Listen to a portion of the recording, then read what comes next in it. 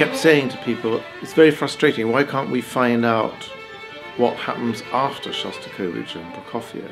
And, you know, it's interesting now to discover that Weinberg really is a sort of third man of Soviet music. Certain major works, like his operas, have been premiered in the West. People are just hearing these things and saying, where have you been all my life, Weinberg?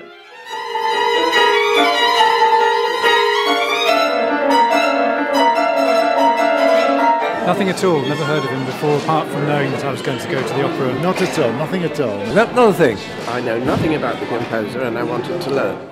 I was startled beyond words, really, that this excellent composer, as I thought, turns out to have composed works which are far more than excellent, which you can really call masterpieces.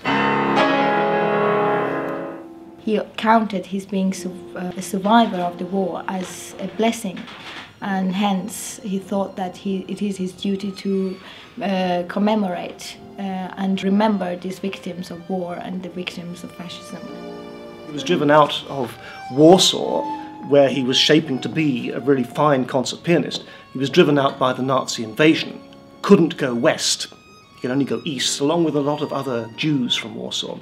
His family, the rest of his family, didn't manage to make the journey, and he found out later that they perished in the camps. Apparently it was through his first symphony, yes, that Shostakovich got to know about this young composer, and being very impressed, he actually invited him to come to Moscow. His gratitude to the Soviet Union extended to a kind of loyalty which isn't all that easy for outsiders to understand. He was caught up in the paranoia of Stalin's late years, shadowed by the Secret Service for about 5 years, and then arrested and imprisoned. From his point of view, happily, Stalin died only a couple of weeks later, and Weinberg was released.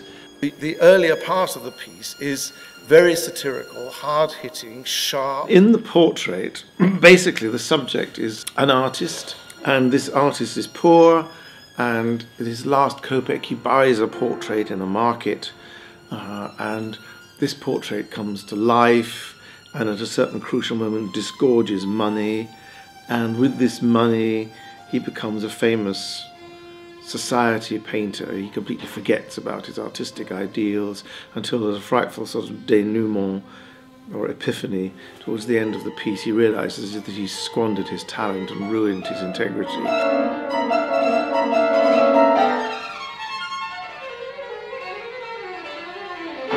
This is very, very understandable music, beautifully crafted, very sensitively adapted to the singing voice. Well, I certainly now will be looking forward to seeing the opera when it goes on stage. Yes. Well, I shall be very interested to hear the music. Very intrigued. I'm looking forward to seeing the portrait.